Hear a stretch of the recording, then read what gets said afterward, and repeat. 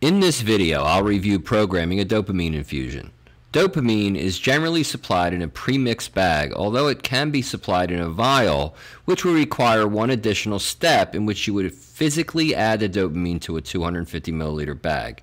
Since we have dopamine in a pre-mixed bag on the vehicle presently, I will review the process of programming a dopamine infusion utilizing the pre-filled bag. There are typically two concentrations of pre-filled dopamine you will see. You may see a 400 milligram of dopamine in 250 cc's or 800 milligrams of dopamine in 250 cc's. The pump library has been pre-programmed for the 400 milligram in 250 milliliter concentration. To program the 400 milligram in 250 milliliter concentration, just select the concentration identified in the pump library and follow the card along with the on-screen prompts.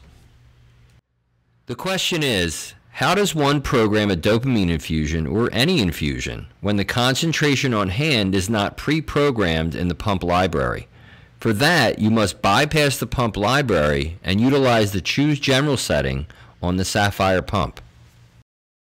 The information in red on the package provides the answers needed to program the pump.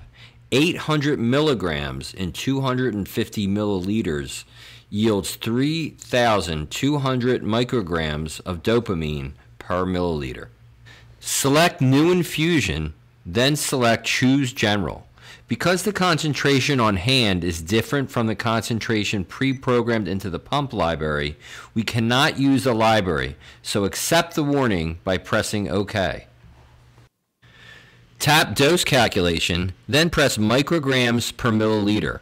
The pump wants you to input the micrograms per milliliter concentration. Look on the package or the bag, and the answer is right there. Enter 3,200 for micrograms per milliliter, and then press OK. Dopamine is a weight-based infusion. Touch Yes. Enter the patient's weight. In this case, I chose 70 kilograms. Dopamine is administered in micrograms per kilogram per minute, so tap the corresponding button. Enter your dose rate, which will be ordered by medical command. In this case, I chose to start at 10 micrograms per kilogram per minute.